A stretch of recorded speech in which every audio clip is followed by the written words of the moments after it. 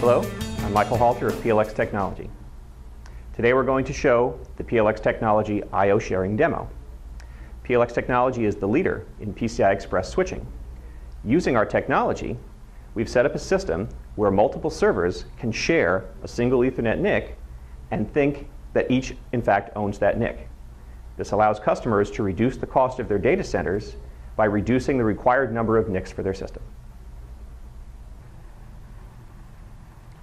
Servers 1, 2, and 3 are connected together on a PCI Express network using our various switches.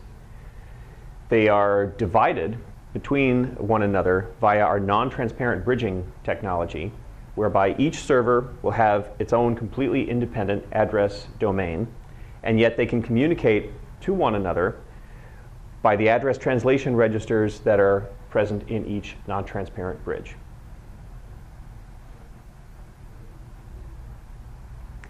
Normally, each server would require its own Ethernet NIC in order to be able to communicate out across the Ethernet.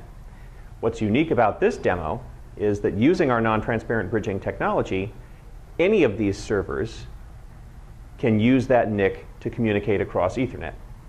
The drivers that we have running on each of these servers go through the non-transparent bridge so that each one can think it owns the NIC when in fact they are all sharing it.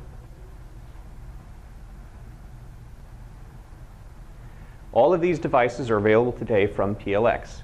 We can expand this system to more servers simply by adding additional non-transparent bridge-capable PLX switches.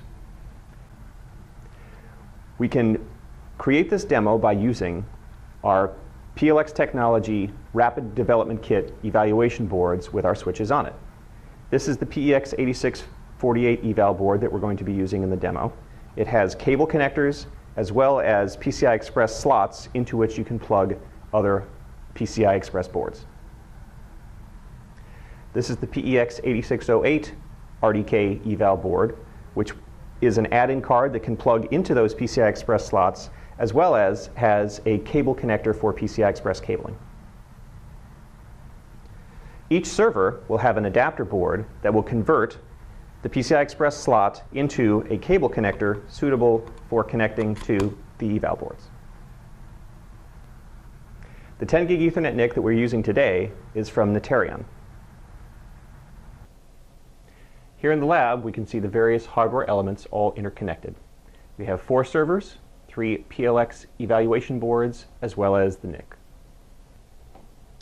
The first server has a cable adapter card plugged into it, which is then cabled across to the PLX 8648 RDK. The second and third servers also have cable adapter cards plugged in, and those are cabled to the 8608 RDKs, each of which is plugged into the slots of the 8648 RDK.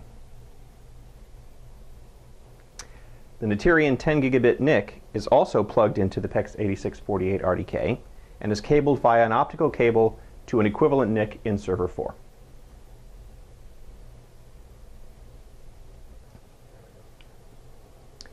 To run the demo, first turn on the power to the RDKs.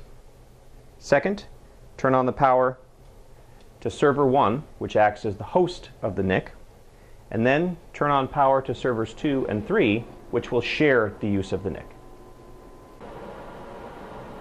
Once the servers in the demo system is up and running, on each server you can build and load the NIC drivers to allow for communication between any of the servers.